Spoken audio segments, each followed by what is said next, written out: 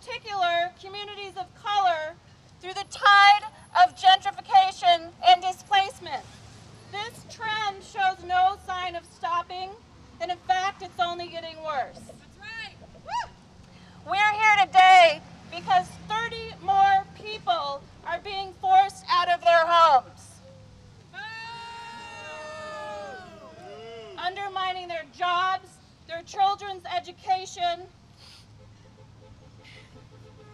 because our city has decided that a landlord's right to profit is more important than the basic human need of housing. It's stories like these and many more like them that have motivated me to run for city council against Steve Novick. Our elected leaders have been giving away the store to developers, home builders, and the landlord lobby, doing virtually nothing to protect tenants from becoming cost burden, to mitigate the effects of displacement, or keep up with the need for affordable housing. That's right. We need regulatory tools such as rent stabilization and an end to no-cause eviction. For the same reason we need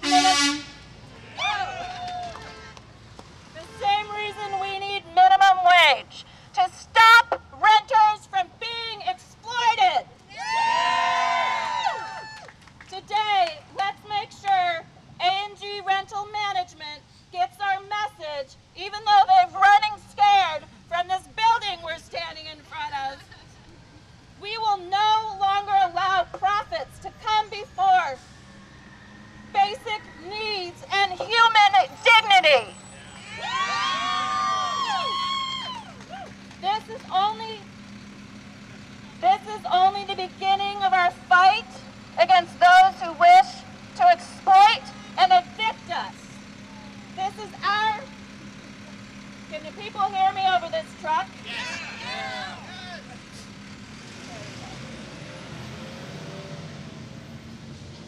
This is our city, and we're standing united to take it back.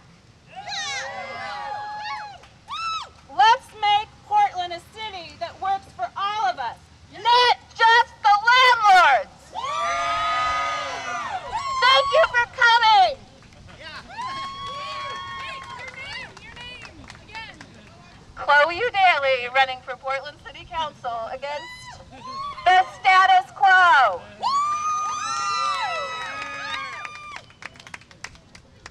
Give it up one more time for Chloe.